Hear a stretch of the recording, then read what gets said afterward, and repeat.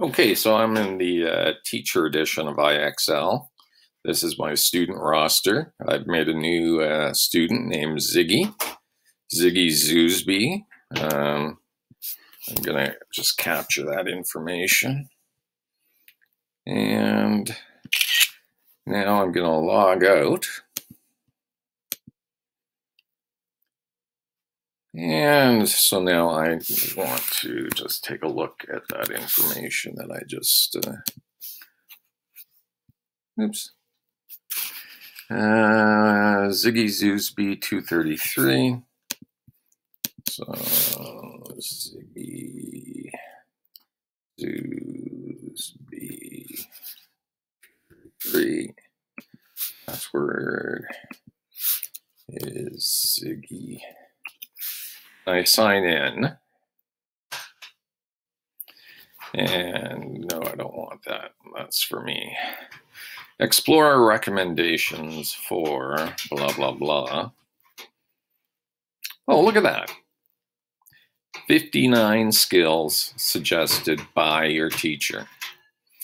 Okay, so those are the skills that you should be going to. Now, if you go up, Ziggy, you can go to wherever you want, math, English. You can look at our provincial curriculum. You can look at your awards as well. But if you go to diagnostic, there's start diagnosing to reveal your levels. Step into the arena. Okay, and when you do that, it'll ask you to choose a question. I'll choose this one. It looks like I have 3 rows, 2 in each row. That gives me 6. I'm going to submit that. Some bouncing colored balls, 10 divided into 10 equal groups means I'm going to have 1, not 11, 1 in each group. Now, the idea is that I go through this, and at the end, you're going to get after about 30 minutes of questions, you'll get a report. And let's see if I can pull it up here. So this was me. I stepped into the arena, and I think I'm around grade 7. I wasn't trying very hard. And so it gives me a number sense, place, patterns, and algebra, geometry and measurement, data statistics, and probability. And that's why I do want you to step into the arena.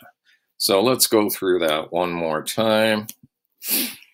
Okay, I'm Ziggy Zoosby, and first I want to learn. So I click on the Learning tab. Right here, there's 59 skills suggested by your teacher. Please do not go to the high school level math questions and look at them and giggle. Please click this link and see which one.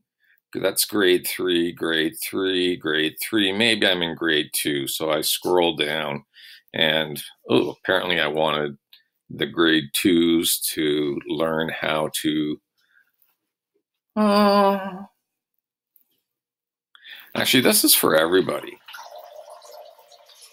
Ignore the grade 2, ignore the grade 3, just do these skills. Some of them are for grade 2, but some of them are for grade 2 and 3. So I would say for these skills, just try them all. If it's grade 3 and you're a grade 2 student and you're finding it too tricky, then you can stop. If you're a grade 3 student, well, then you should be able to do the grade 2 stuff already. And all this has been selected with the grade 2 and 3s in mind. But I do want you to start